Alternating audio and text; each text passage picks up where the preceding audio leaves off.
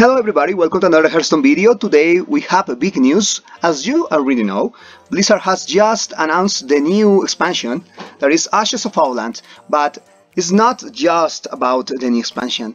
There are a lot of changes that will be coming to Hearthstone for the next month, so we will be discussing some of them.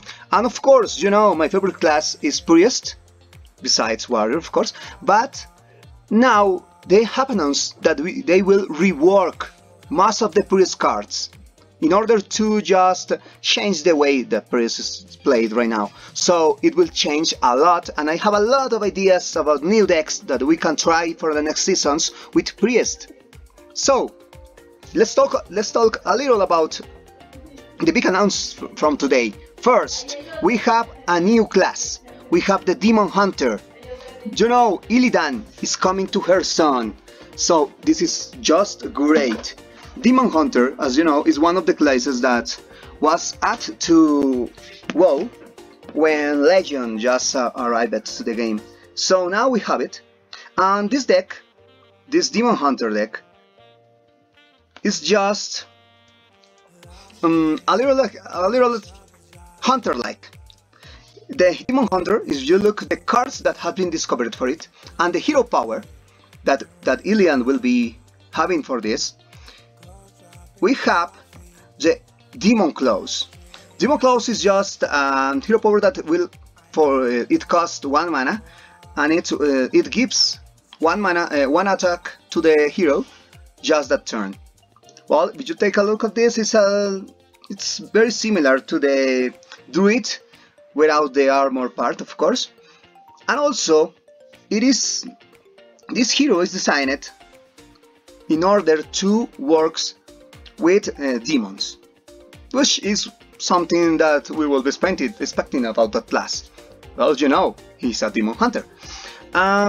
Interestingly, it has a lot of weapons that have been rebuilt for it that are really powerful, and will be, of course, will be very useful if you use them with the hero power. Most of the cards are combination of different effects that we already saw for different classes. For example, Satyr Overseer, if you take a look, it's very similar to the neutral pirate that summon a 1/1 when after your hero attacks. So it is a little more powerful, of course, because it summons a 2/2 Satyr, which is of course more powerful than 1/1 pirate. But you know, it's a pirate strategy, so it's very similar in that way, and that is a clear indication that Illidan will be an aggressive. All the Illidan decks will be an aggressive approximation to the game. On the other hand, we have Coordinated Strike, where you summon 3 Illidari with Rush.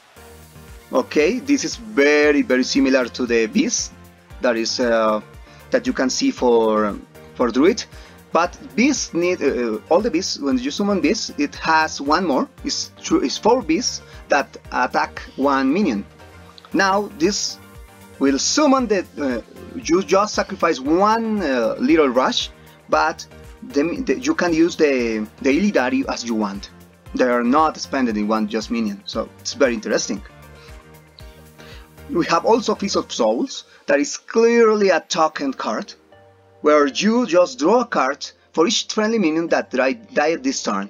Okay, it's clear, it's token. Finally, usually most of the token decks are designed to buff the tokens, and Illidari has no mechanics to do that.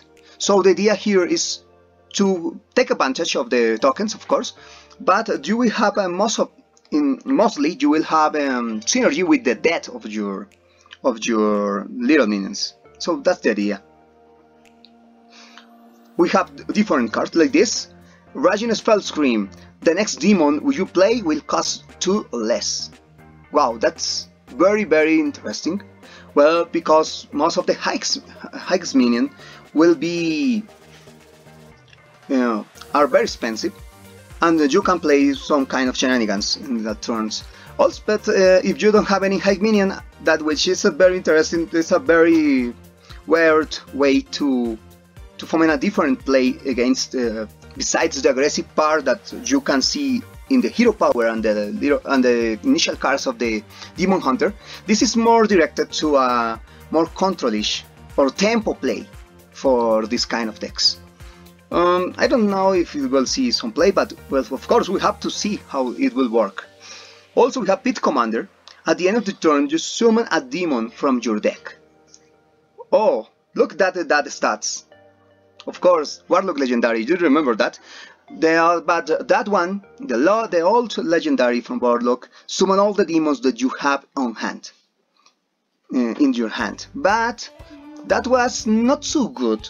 In fact, I used it to play Warlock, control Warlock, and it's a little bad to summon all that card from your card and lose some Battle Cries. But of course, if you want to avoid the bad Battle Cries, it was great, but it usually is just so low.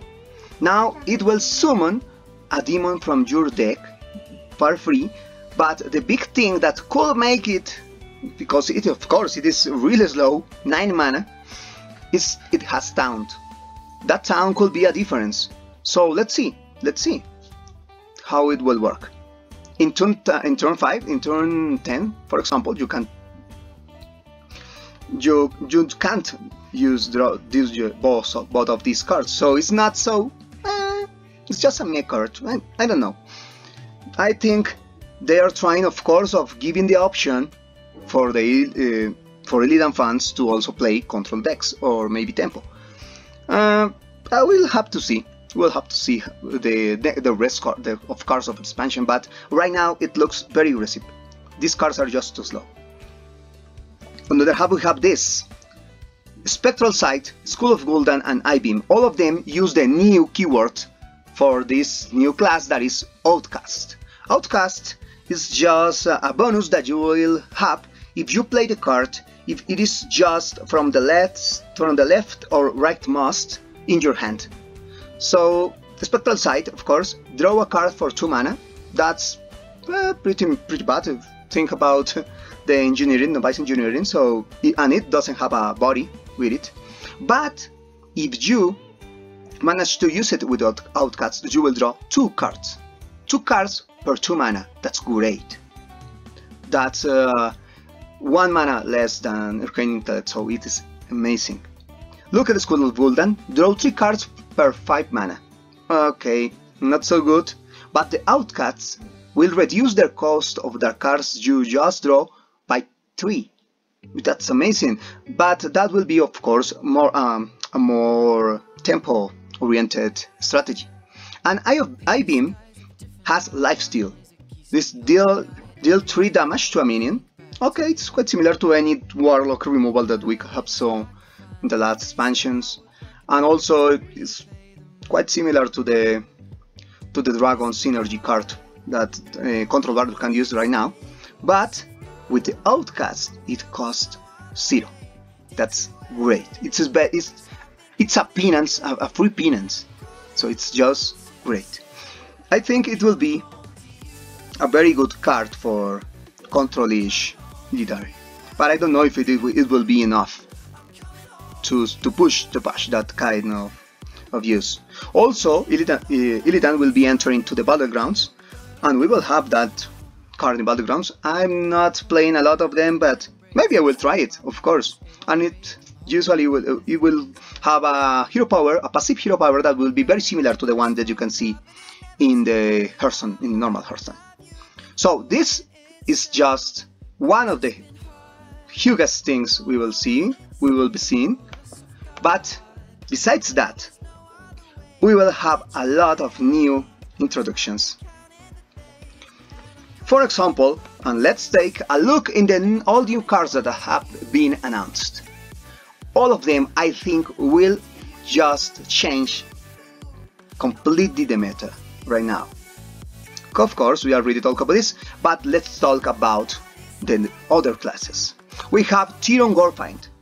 Okay, weird card, really weird card. It's just a 3/4 normal stats. That's very common, but and it's a very good stat line. But also the battle cries: destroy all friendly minions. Okay, you will destroy all your board, but the do rattle is just to resummon all of the minions you just destroyed with 1+1+1. I don't see any deck that will be using this card. I think it will not be played by now. Of course, we still have to see. Maybe you will be thinking in some kind of this rattle rogue that try to take advantage of this, but well, he still needs to die. And what if you destroy all your board and then the opponent just silence it? That will be not so good. Okay, we have to remember that the neutral silence that we still have will be Hall of Famed, but still there are classes that can run some kind of silence. So I don't think it will be seen any play. Oh, this one for warrior, my second best class. Whenever your hero bolts take damage, this loses 1 durability instead. That's crazy. Look, it has 4 charges. So let's see. Oh, the opponent has lethal.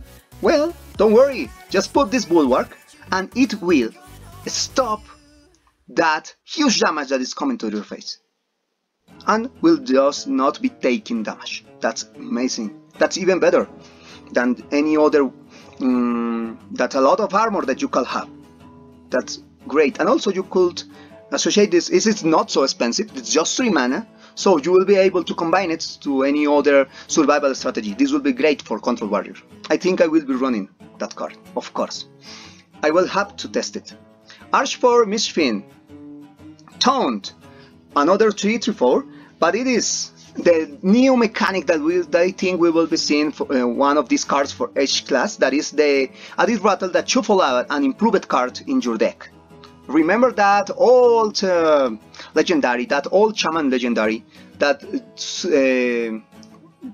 was a 5/5 with taunt that when it dies, it just shuffle 10/10 with taunt in your deck. It's almost the same, but the shuffle card, it's a prime card that is improved from this. Ash for Mishfin, it's a great card. I think this will be the next strategy for this, for the decks that we'll be getting. It's a lot of strength to, I think, to push a little the control decks that are lost right now. We don't have control decks. We just have combo, tempo, and of course aggressive decks. So this one will be patched that kind of strategy. We have Arch for Mishfin, very good strategies. It also has taunt, so it's great. And you will be this great card, Mishfin Prime. It also has taunt, and also it's a choose one. Summon a 9/9 fungal giant with taunt or rush. So think about it. For 10 mana you will get 18 stats, and both of them can have taunt. Will be crazy. Also, it's a choose one card. So think about the quest. It will have a great synergy with that. But 2 minions with taunt and one of them with rush, 9/9. That's just crazy. So this card will be great in that kind of deck. I think it will see a lot of the game of play with Quest Druid. We also have the Imprisoned Satyr. That is another strategy we'll be seeing with this by this expansion, where we have this kind of dormant for 2 turns, and with it, when the card awakens, will have an impact, a very important impact on the board or your hand. This one will reduce the cost of a random minion in your hand by 5. I think it will be good. Of course, we are losing lots of cards that will be reducing the price of cards on your hand.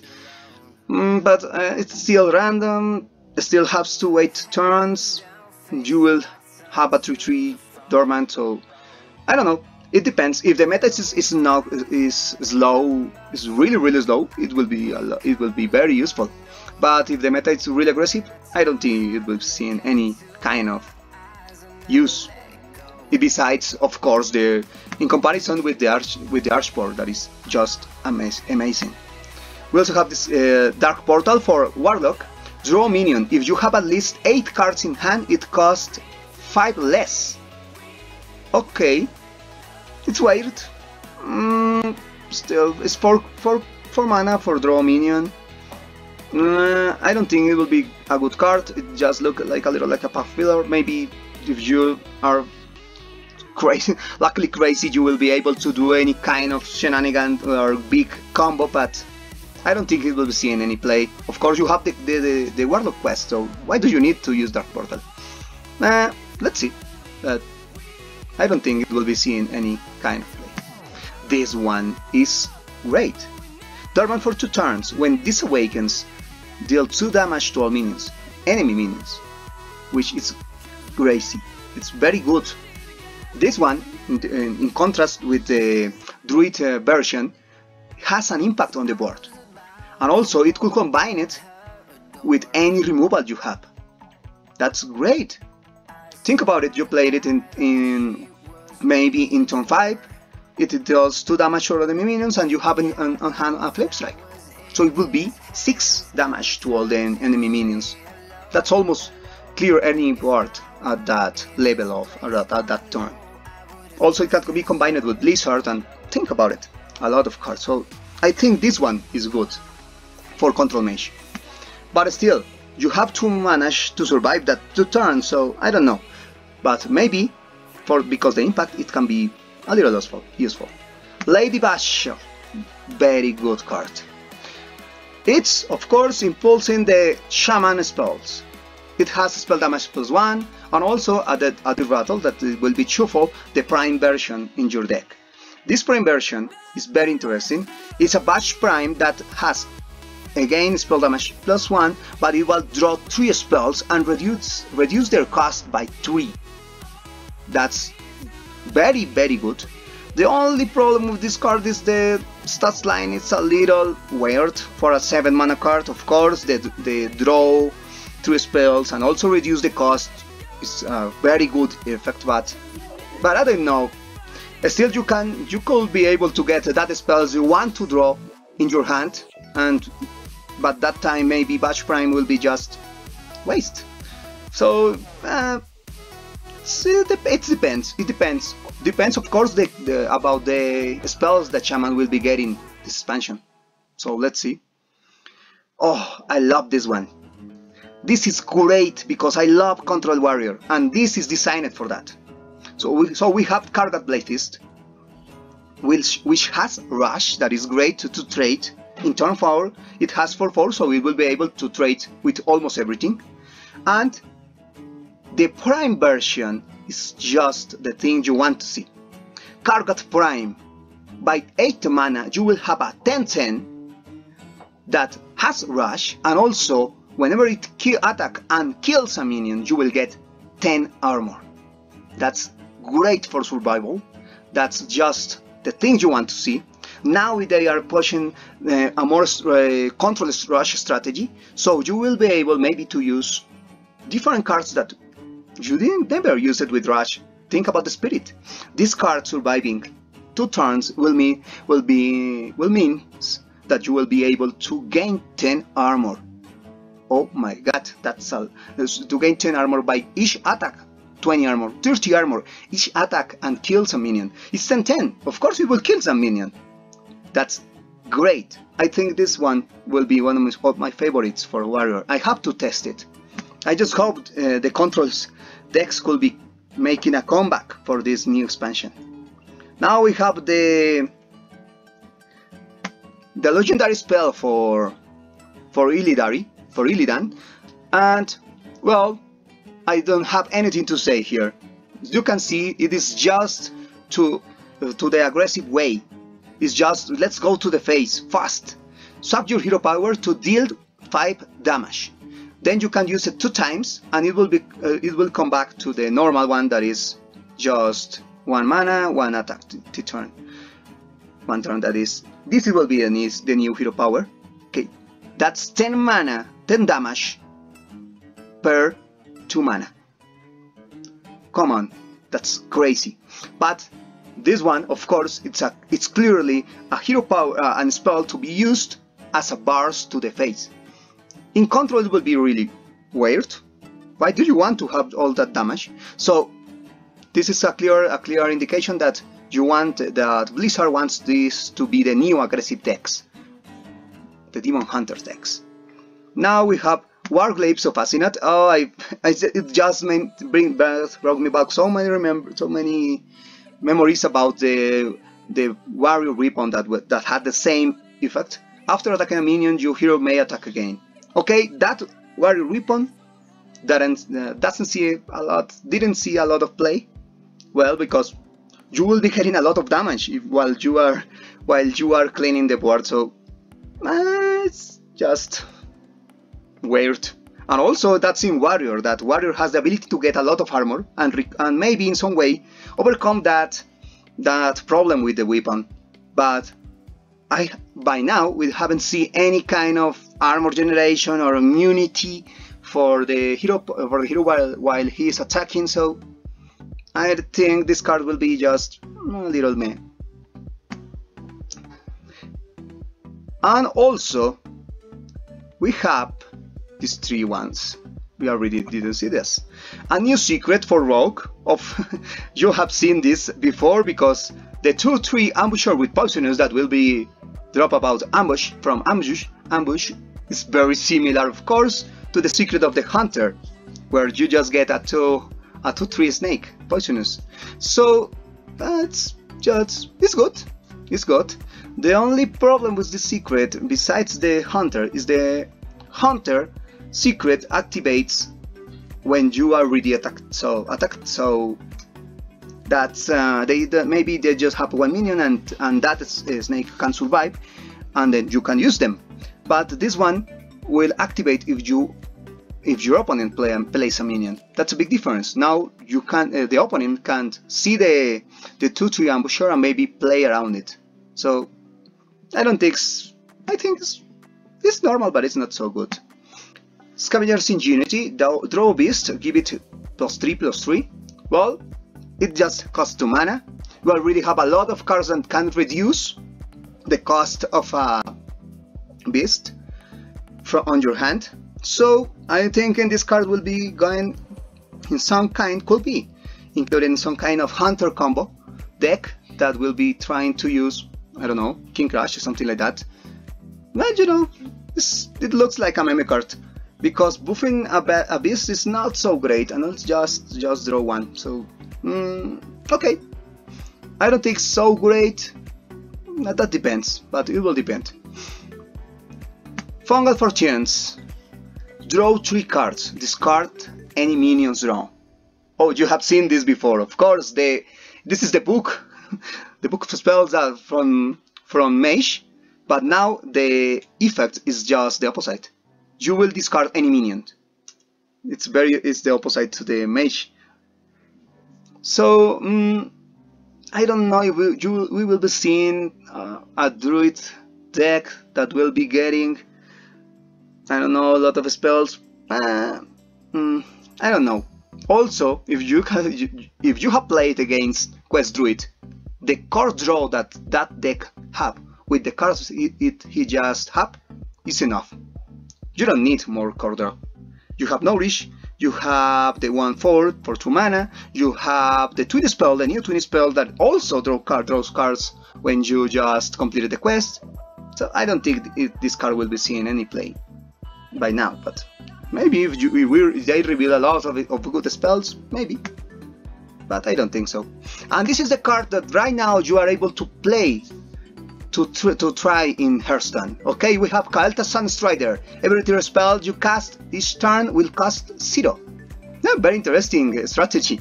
So you have to play 3 spells, and the tier 1 will be free.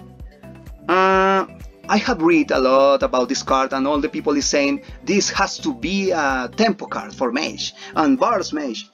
I don't think so. This card is just too slow for that deck. Why do you need to play this card at turn 6? By that turn, with tempo Mage, you will have to be winning. So why this card? We still have a lot of. You need the synergy with the Apprentice and the Elemental, and then generate a lot of spells. And where do you have a space for this card? This card, in my opinion, is not for tempo. This is for control. Think about it. I am thinking of trying this card in my deck, in my Priest deck. Well guys, think we can play, for example, Kael'thas. Then you can use one Penance, for example. Then you can use Silence on, and hello, Mass Resurrection for free. Or Mind Control for free. Priest is the class that has the best spells, but they are so expensive. They are clearly rare, and they are so expensive that you can play them without losing tempo. Discard can be the trick. Can make that trick of using that spells that you want to use, and also making this kind of huge turns. Remember, we will be talking about the Priest reworking, and one of the things that you will see is most of the spells are costing less. So Kael'thas plus that cheap spells is just great, because you can use that cheap spells to complete the requirement of the card, and then you can play Mass Resurrection, Mind Control, all these kind of huge spells for free. That's great. And if you're playing Priest, you can resurrect Kael'thas. So it will be a little scary.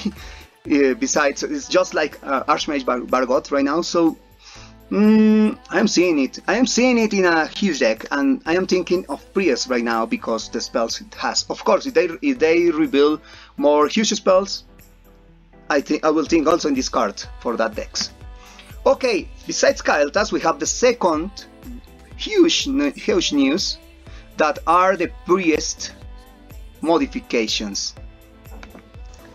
Okay everybody, so to see that discussion, I invite you to see the part 2 from this video analysis about the new expansion of Hearthstone. So thank you for following us, and bye bye.